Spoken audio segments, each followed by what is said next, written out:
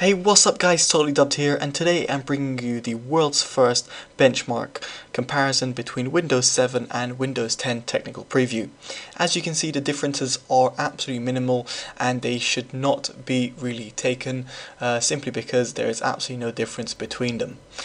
In this video I'm going to be showing you my testing methodology and also be explaining you my system.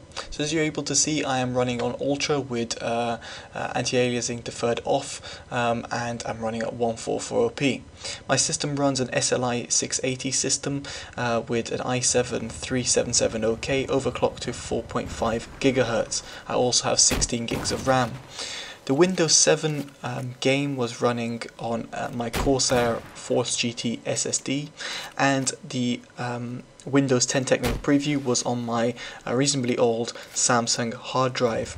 I can guarantee you there's absolutely no difference between the hard drive and SSD in terms of FPS numbers and benchmarks. The only difference is loading times, that is loading times of the game, and of course loading times of Windows start down and shut down and everything like that. But in terms of game performance, there's absolutely no difference. So what can we take away from these results? Now the results, as you were able to see at the beginning, were absolutely identical. There were no differences between them, and the variation is something that you should really take with a pinch of salt, simply because the differences are so small that it could be anything from literally a chopper blade blowing up in a different way. So those differences are something that I wouldn't go away saying Windows 7 or Windows 10 is better than the other. If there was 5%, 10%, possibly more variance, then I would have said yes, you should take it away. So I previously proved that Windows 8 didn't really bring that much of a performance boost, and I did various benchmarks to prove that. So what should we take away from this video and these benchmarks? Well, it's quite simple. Remember, Windows 10 is a technical preview. It is released literally this week, and more so, DX12, which is the one that's going to be really boosting up that FPS, is not really implemented either from DICE nor from Microsoft themselves.